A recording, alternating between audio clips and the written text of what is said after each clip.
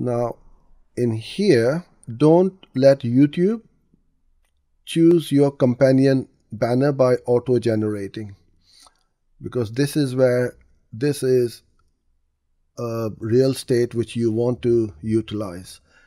Even after somebody has skipped my ad, that banner will stay there for a little while.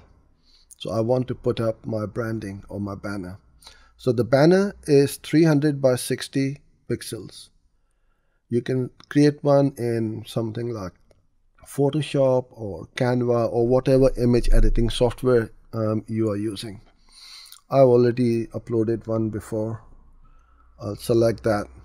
Now you see how prominent it is. It really stands out.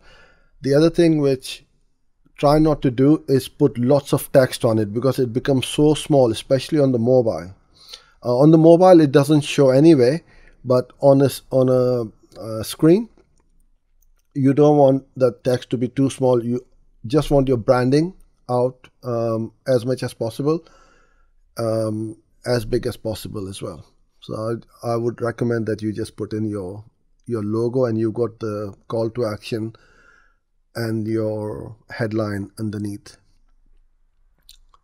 You put your ad name, and all you do is just create your campaign.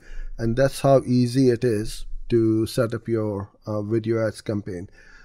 Now it will take roughly about 24 hours for Google to approve your video ad. Once the campaign and the ad is approved, your video ads will start to run.